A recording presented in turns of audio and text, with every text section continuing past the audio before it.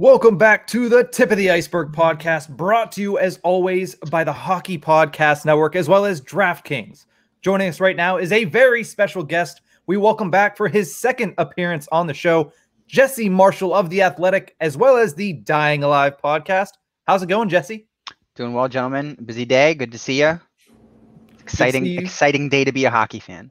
Oh, most definitely. From the second you wake up today, because clearly we weren't going to wait till noon, until the second we go to bed today, there's going to be a lot going on. Yeah. We decided to record this.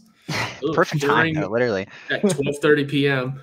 Of free agency day. We're literally 30 minutes in, and all of the news is flying out in front of us. Yeah. Well, since the last time we actually talked, Jesse, a lot has changed for you in your personal life. So I do want to ask you, first of all, congratulations. I don't know if I've been able to tell you it in person, congratulations, but also how has fatherhood been treating you the first couple months here? It's awesome. I love it. It's a lot of fun. It's not without its challenges, like, sleep, for instance. But I mean, we're kind of blessed, like she's really awesome. So, doesn't really seem to like hockey. So like, good for her, like you got to forge your own path in this world. You can't, it's not about what I like. So, I think she might be a swimmer, big time fan of watching Olympic swimming. So you never know. I mean, I've had like a future Katie Ledecky situation on our hands. There you go. It's a hell of a time to sit them in front of a TV and just watch all of the weird sports like squash. Yeah. You have to get her into curling when the Winter Olympics come around. Oh, that's a given. Yeah, that's 100% a given. I mean, I was at Permanis yesterday watching ping pong. So it's yeah. I'll tell you what. Fun. Here's a fun exercise if you're ever bored. And I'm not saying like to actually bet on it, but look at some of the money lines for ping pong internationally. Like, it's crazy. Like, you'll see some people at like plus 2,000 on the money line. It's just the wildest thing I've ever seen. Like, if you're into sports gambling, don't bet the money line when it's plus 2,000. But just literally sit back and watch it and enjoy it from afar. It really is just you're really good at ping pong uncle against you as a kid at the family get together, and that's just what it is out there betting on. Yeah. But moving off the weird sports into the stuff we're here to really talk about, the Penguins and hockey in general. But starting with the Seattle Kraken, just took one former Penguin, one former Leaf, but also a former Penguin. How do the Penguins go about filling the holes that were left by Tanev and McCann? Yeah, well, Evan Rodrigues and Dominic Simone. No, I think Ron Hextall, like probably one of the most like transparent, perhaps maybe the only transparent moment I think you really had from him over the last month is when he said that he left the door open, for Philip Hollander. I think, no, not, and I want to be clear because it's not like quite a Jared McCann or a Brandon Tanev. In style or nature, but I think he has elements of his game that lend themselves to him being able to play in the bottom six in the National Hockey League right now without any adjustment to North America. And like I keep hearing that from some people, like, oh, he's got to take time to get used to the smaller rank. Disagree. Don't think he does. Won't be a problem for him. I think that he, if you watch the tape, he rarely used that extra space. He was playing inside the hash pretty much the whole time. So with that in mind, like I really don't see there being this massive adjustment for him. I think that he took the time off while hurt to develop an elite shot, which is a bonus to his game that didn't exist when he was drafted by Pittsburgh initially. I think it's not a long shot for me. I think it's more of like, at this point, guys, I would say like if he doesn't get in, we should probably feel disappointed by that and probably question his status as a prospect, because I think the door is that open. I think the sort of pathway is laid for him. I know other people ask about like Poland and Legare, but I think they need a little bit more extra time. I don't think they're quite ripe yet, so to speak. But for that's probably one direction we go. The other question is like is there a hockey trade out there to be made? Marcus Pettersson, Jason Zucker, these are players that have potential, I think, to be moved and potentially recoup filled out pieces elsewhere along the roster. So I know that there's, I don't want to say panic through the first 38 minutes of free agency. I did have someone tweet me 7 minutes in to tell me that it was an F for Ron Hextall, which I thought was interesting. And like, what if you had taken your SATs and someone had ripped the test out of your hand while you were writing your name on it? Like that score is probably not representative of your actual mental skills. So I think that, but here's the reason I say that is because like the environment that Ron Hextall is in is one that I think is like a long game. Like I've seen deals like the Antti Ranta deal at $2 million. You say like, oh man, like that one had Pittsburgh written all over it. He may be working on something else. What's going on with Darcy Kemper? I think that's where Pittsburgh's attention probably likely is, and that's not a deal that has to get done today. So have a bit of patience. I think some of this moves that are going to be made are going to have to come, potentially from moving an actual roster piece. Mm-hmm. Yeah, I mean, I have seen somebody tweet that Ron Hextall is the worst thing that happened to the Penguins organization in the last 30 minutes, which made me chuckle a little bit. But as you mentioned, Hextall kind of has been looking at the trade market, and it's kind of tipped his hand that he's looking at the trade market to replace a goaltender. And you mentioned the fact that Pettersson might be on the move. We've seen Marino's not in quite as good standing with this front office as he was with the Rutherford front office. So it seems like the trade market is where the answer at goalie is going to come from. Who at this point do you see as the lead candidates for Pittsburgh? You mentioned Kemper. Is there any other names you think that could be out there for Hextall and company? Linus Ullmark's still one that I think is a potential possibility that could get done if the price is right. Mm-hmm. I'm not going to say Marc-Andre Fleury. I'm sorry. It's such a bummer.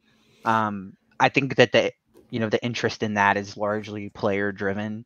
I think that's what he wants to do, but I don't think that means that it's A, feasible, or B, something that the Penguins have as their number one target right now. And that's also not something that needs to get done right away. If Ron Hextall were to wait and options A, B, and C fell through, like then you can work on laundering money through Buffalo or something, to make the cap functionality work. But I still think that you're looking in that. I wasn't expecting the Penguins to be in like on Mrazek, where I think the bidding wars kind of like put them in a position where it's out of their range. I still think the Kemper is the one that, again, like they have the pieces to make that work without having to sell assets. Because I don't think Ron Hextall has an interest in taking any prospects out of the pipeline or any picks. So that's kind of the kind of a deal you can make for a hockey trade, and maybe you toss in like a late rounder to, make it whole. But I still think that's kind of the direction and the population that we're heading in. Yeah. Because you mentioned Fleury there. What are your thoughts on the whole Fleury and Chicago situation, especially with how horrible things are happening in Chicago, but they're still trying to seemingly build a feasible hockey team there with a hell of a contract for Jones and bringing in Tyler Johnson. What's the whole Fleury and Chicago situation thing look like to you? I don't think he plays there. Personally, I just don't see a way to that. I feel bad. Let's really take a second, and we all know like the trials and tribulations he went through in Pittsburgh, right? Like that's all well documented. We know that there was a period of time where like Tomas Vokoun, had usurped the net, and that's not to say he wasn't without his issues there, but if you go back like all the way to his 17-year-old year in the World Junior Championships, this stuff's kind of followed him everywhere he's gone. I think at the end of the day, getting the expansion draft, sort of jettisoning him from Pittsburgh and before he wanted to go, and you probably would have liked to have retired here, and then the Vegas situation, even losing the starting net to Matt Murray, it's just been like this really rough run of I don't want to say respect, because I think he got treated with respect in Pittsburgh.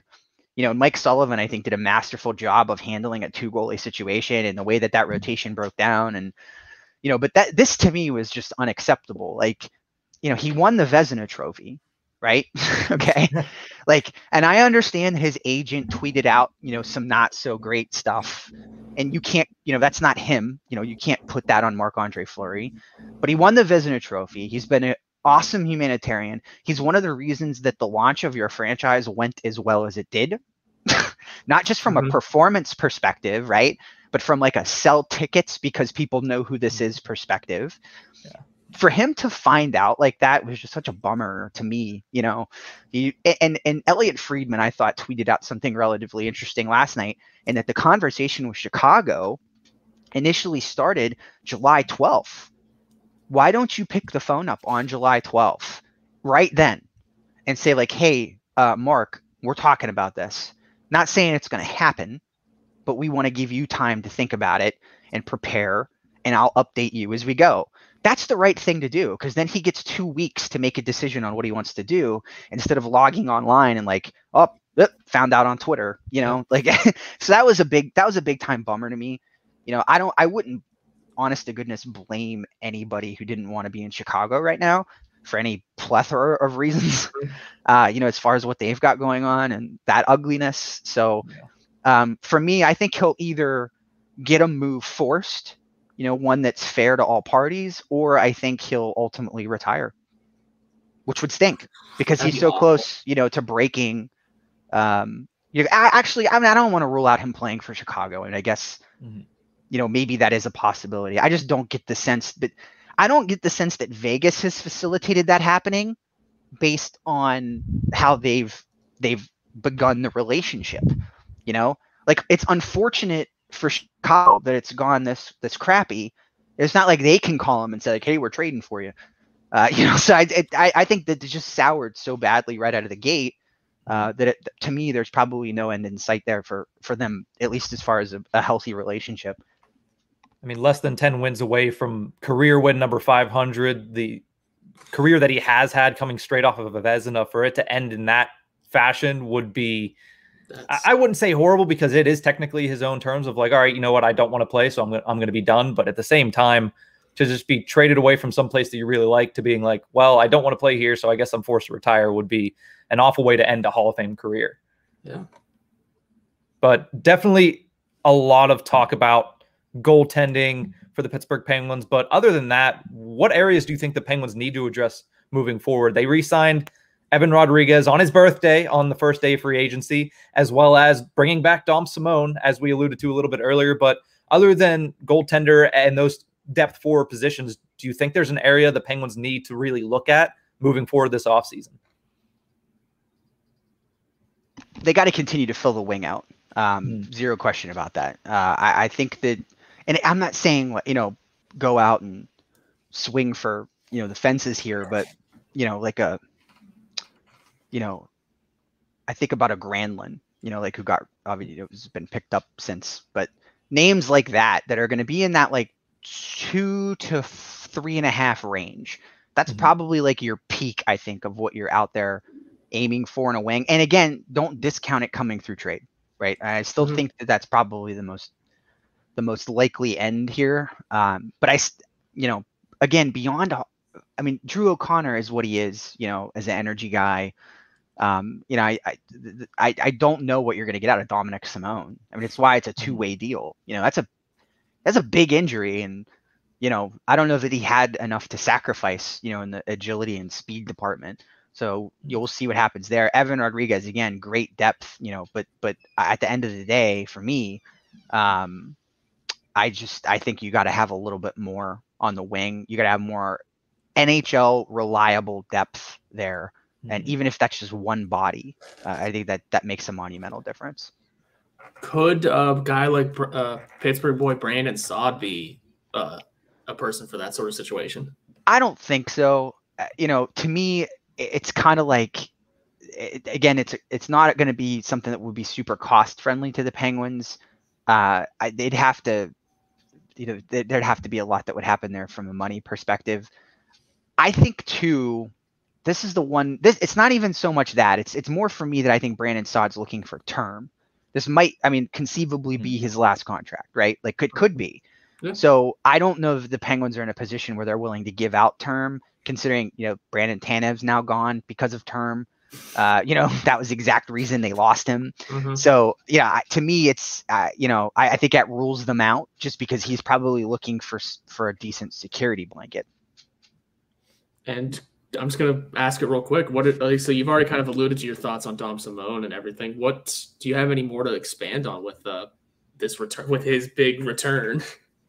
No, I mean, it's always been a situation where it is what it is, like he doesn't score goals, Okay, like we get that. So it depends. Your feelings on Dom Simone ultimately depend on whether or not you are okay with him not scoring.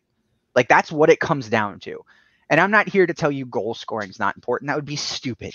Goal scoring is what wins hockey games. It's necessary. It's literally required for you to win. Okay. But that being said, you're not as much in control of goal scoring as people probably think they are. Players get hot. Goalies get hot. Goalies get cold. Players get cold. The process that happens behind that, the rate at which you can shoot the puck, the rate at which you can control the scoring chances, you can rely on that and hang your hat on. And Sidney Crosby will tell you this. I'm not telling you anything Sidney Crosby himself would not say. You can hang your hat on that and be like, look, things may not be going my way right now, but I have a process behind me that is staunch, solid, and I feel great about it, right? Mm-hmm. That's what Dominic Simone gives you a bump on, is your process, right? Like, however your feelings, work for him, one way or the other, it's tangibly proven that putting him in certain situations makes other players have more opportunities to score. Like, I live with that, like, cool. He may not put them in himself. He's probably going to whiff on an empty netter or two. It's like super frustrating. Be like, what the hell? I could have done that myself. But I think at the end of the day, it's like everybody has a role, right? If for me, you're giving Sidney Crosby 2 or 3 more chances a game, cool. Like, I'm fine with that. And I think that at the end of the day, that's really what it comes down to. And he's sort of become, unfortunately, like this centerpiece for this analytical argument that I don't even think should exist, because counting things is not controversial, right? Like, that's not controversial to say, like, in X situation, Sidney Crosby has 3 more scoring chances. What's hot about that take? So that's it for me. To me, it's depth. It's good depth. It's necessary depth. I like that they have the 2-way insurance on it. If, things don't work out, he can, that's a nice thing to lay your hat on from a cap perspective. But to me, that's really what it comes down to. Shifting from the near future to a little bit further down the road, what can you tell us about the Penguins' second-round pick in Tristan Bras? Yeah, so I'm excited about him. To kind of paint like a picture of the direction I think that he's heading in, coming out of Fargo, he was good all year long.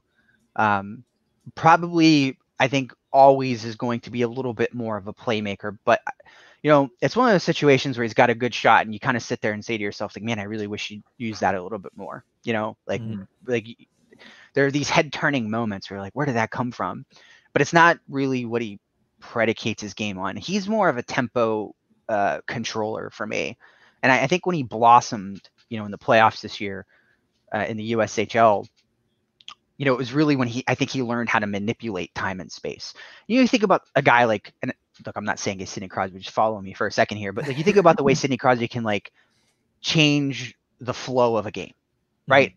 Slow time down and draw defenders in and manipulate them and force lanes to open up. He figured that part out in the playoffs and saying like, okay, if I go full bore into the offensive zone, whoa up, and then wait, this happens. Or if I put my shoulder down and drive around this guy, I have a lateral lane this way. And it was almost like he was like, I'm better than everybody else. I'm better than everybody else, and I'm going to be the one that's going to just, be the conductor. So it's great. That was awesome.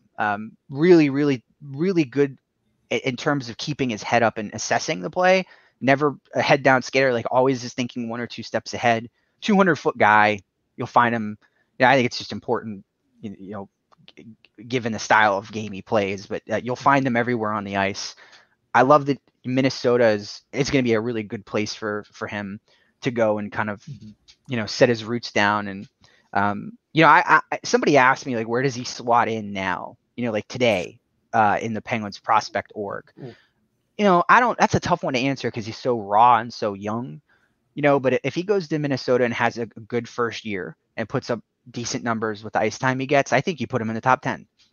So, hey, that's pretty decent. And you put him in the close, maybe even in, closer to the top 5. So, I mean, for me, Burroughs is a good kid. I mean, he's a good 200-foot player that is a safe pick. Maybe lacks like some of the pop that you have from like a top end prospect. But I think is one that you could look at and be like, yeah, even in a bottom 6 role, in a future state, like that's pretty, I don't want to say reliable, but you feel pretty good about it. Mm-hmm. Now, a lot was said about the Penguins only having 5 picks, and of those 5 picks, 3 of them being in the 7th round. But of those 3 7th rounders, which one do you think at this moment would have the best chance of making it to the NHL where they're at now? I mean, I like Kirill Tankov the most. It's the most intriguing story, I think, in the draft. Is a lot of pro scouts think that he should have been picked last year, right? From a skills perspective. Mm-hmm. But like, it's funny to watch him play in that he just doesn't care about the system at all in any way, shape, or form. He's playing on the left side. You'll find him over on the right. He'll take the puck off a teammate. Like, he'll take the puck behind his own net on the breakout and just not even look at anybody else. And when it works, you end up with this really dope YouTube highlight montage that you guys have probably seen. And you think like, holy smokes. But then when it doesn't work, it's really bad. And I'm not here to say like he's a head case or he's stupid or he doesn't listen. That's just the nature. It's cage. It's the 2nd division of the KHL. Right. So it's like the Quebec Major Junior League on, steroids in terms of, cheating up ice and stuff like it's not all that out of the ordinary, but I don't know that he really I don't know that he wants to come over. I don't even know if he has that desire. He is a unique prospect to me though, because there are just certain things that you can't teach people to do. Right. Most of them he's got. I think that, that's one that you're looking for a longer term, probably a return on investment. But it's going to be fun to watch what happens because I mean, if you're going to look, to me anyway, if you have that many 7th rounders, don't try to go get, Joe Smith from Ontario, your checking line, OHL player that scored 8 goals. Go get this guy, swing for the fences, like make it work, that's what I love to see is that the level of sort of like, we're going to take a chance on this. That's awesome. I loved every ounce of it. And I'm looking forward to putting together more of those ridiculous montages later in the future. How would you grade the Penguins draft as a whole? I know it was kind of hard whenever it 3 7th rounders, but overall with what we had, what do you think it was? I guess if you were to grade it outside the scope of C. I think it's a C only because I don't, Tankov was a fun one. Burroughs is a safe, like I said, a safe pick, but lacks pop. I don't know that they really did anything that made you go like, oh, whoa, like I can't believe that happened. They got good value in some spots, like they drafted some guys ahead of where they were ranked, but just by nature of the limited number of picks they had, I think it's tough to give them anything more than that. It was just sort of like they went in, did a good, decent bit of business and then left. So maybe like B- at that perspective, like C+, but it's just, they're handcuffed by circumstance really more than anything else. Yeah. That's that's really what hurt and where I was hoping to get an opinion on. But aside from the obvious Poulin, Laguerre, and the ones we just mentioned, who are some of the other key prospects that, fans should really keep an eye on in the system? And when do you think some of these guys will reach the NHL if it's in the near future? Yeah, Valtteri Pustinen's really the big one. Who's kind of like a little bit of an enigma, insanely talented. What I was saying earlier about Philip Hollander not really needing to make an adjustment to North American ice because he doesn't necessarily utilize the extra space. Pustinen does, and I don't think that's a bad thing. I think if you have a player, we hear this word perimeter, and I think sometimes it's like it's got this like bad, connotation to it, if you will, right? But I like that he uses the space well. It's productive. You know what I mean? Like it you want him to take it wide on a guy when he has the opportunity. You want him to use his hands when he has the opportunity. I just think that with less space for him, it's going to force more physical engagement, which really isn't necessarily his strength. I guess people have referred to him as like, people would say like, well, he's like the poor man's Phil Kessel. That's kind of true, right? Like that's what his game is about his shot. And you can't teach people to shoot like that and dangle like that. But I think there's other areas that could probably be rounded out a little bit more. I think the fact that, he hasn't really gotten a lot of experience in some of the larger stages, we'll see how it goes when he goes to the pro game. But it's fun. I mean, again, like something to keep an eye on that's going to be fun to watch. He's going to go to the AHL next year.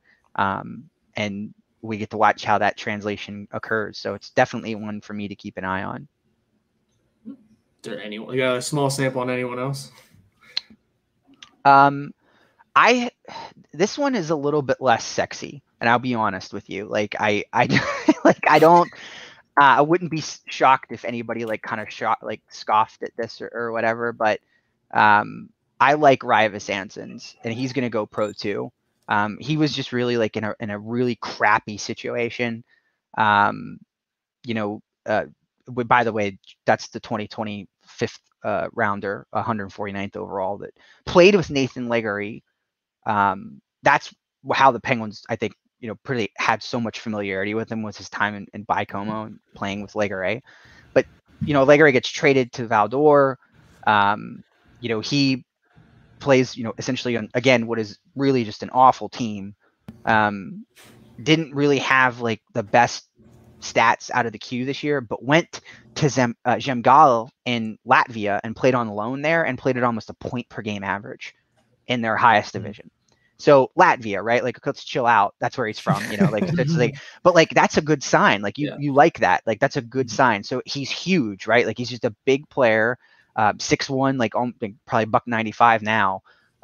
Not a bad skater though. Not a player that like, you look at and say that he's out of place. I think look, at the end of the day, this isn't a player you're going to put in the top 6 ever. Right. But this is a player who I think slots in perfectly with Teddy Bluger, who slots in perfectly in that what the Penguins have built for their bottom 6. He's great for it. Super good defensively, physical, good forechecker, limited offensive skill. There's a place for that on this team. And I'm excited to see what happens with his pro debut this year as well. I mean, that explanation that you just gave kind of just reminds me of where Redeems the Hornet is now. Do you think he's going to be a fixture in the lineup this year, or do you think that there's still more room for him to grow before he can become a regular? He's probably a player that I don't think has a lot left to take away from like an extended drink of water in the American Hockey League. So, but I also don't know that he's a player that the Penguins see a lot of use for outside of spot time. So you're in that tweener stage, where like you're almost a quad A guy. That's kind of where he is right now. So I would probably expect him to get time once it opens up from the inevitable injury crisis that will occur as it does every year. But that being said, I do like Zhorna as a player, right? But I just think, again, that's more of like you're limited to like a bottom 6 type of a deployment with that. Well, I mean, we couldn't let you go without asking you a quick off-the-wall question here. So the Southside Burger King made news again the other night. Yeah, I heard about this. And with the workers walking out, I just wanted to have you retell the story, the long history, if you can, of the Southside Burger King, for those who may not know, because it's a legendary Pittsburgh fixture of the nightlife. Yeah, and it turns out, like, I came to find out well after the fact that sometime around the beginning of the pandemic initially, that the guys from Piper's kept the signage. So the fake Burger King signage that was hanging up on the side of the building during that time has actually been preserved. So there's a really vital piece of Pittsburgh history that is going to live on forever, courtesy of the work of the guys from Piper's. Piper's is actually, I think, most people's how I found out about its story when it comes to Southside Burger King. And I specifically use that name because that was the title of the restaurant, Southside Burger King. Basically, it was a Burger King that lost its franchise, but the people there continued to operate as if it was a Burger King. Like, they didn't let you know that they were no longer officially a Burger King. So, like, none of the stuff they were selling was from Burger King. And what happened was one day I had too many beers at Piper's, and I go to do what I usually do, which is go to Burger King afterwards. Like, you help soak up some of the brews, you know, get yourself a nice little thing. And I remember going in and I had a regular paper bag. There wasn't like a logo on it. There was nothing on it. And it was like the fries were different. There was like no napkins or utensils. And then like a week or two later, I found out that like they had been going to the Giant Eagle on the South Side, buying like regular fries and meats at the Giant Eagle, bringing them back over there. And when they ran out of paper bags, that became a big problem. They started to hand out food in like other bags from like CVS and stuff. People caught on. And then it eventually somehow or another became a franchise again. Like right after that, it went back to being a Burger King shortly thereafter. But like, I always say to people, like, you have to know what you're getting into, or like what kind of state. And I'm wearing this because I did it all the time, but you have to have some kind of understanding of what kind of state your life is in if you're going to that Burger King. You know what I mean? Like to initially step foot in there, even before it became a mysterious non-franchise business, you were doing like your life was in a state. You know, it was probably a weird hour. You're probably intoxicated. Like, so most people I think just didn't even know, you know, because it was just they weren't, you know, for them it was just sort of they were already out to lunch, you know.